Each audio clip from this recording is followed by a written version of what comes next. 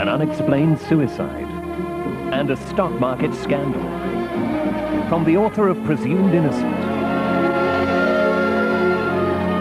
What happens if I refuse to cooperate?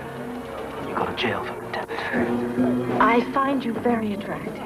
It's a story of passion and betrayal. Victoria Principal and Stephanie Powers. The Burden of Proof.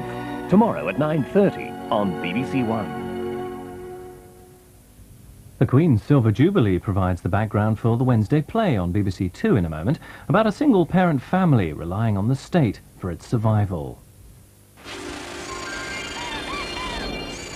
Secretly, Diana has the hots for me. Basil's keen. You'd be my love slave. Tom's very keen. But at Bayview, mixed apartments are in very short supply. The Baileys, that's vacant. Since they got divorced. Divorced at their age? They wanted to wait until the children were dead. Still waiting. Tom and Diana back from Thursday the 9th of September on BBC1.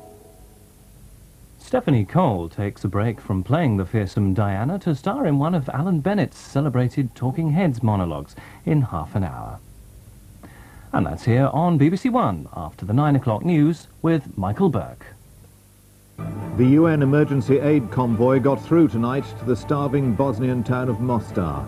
It was carrying 250 tons of food, the first into the town for 2 months. 7 Surrey children have been taken into care in another Home Alone case. And the universities say more than half the applicants for arts courses won't get a place unless they change to science.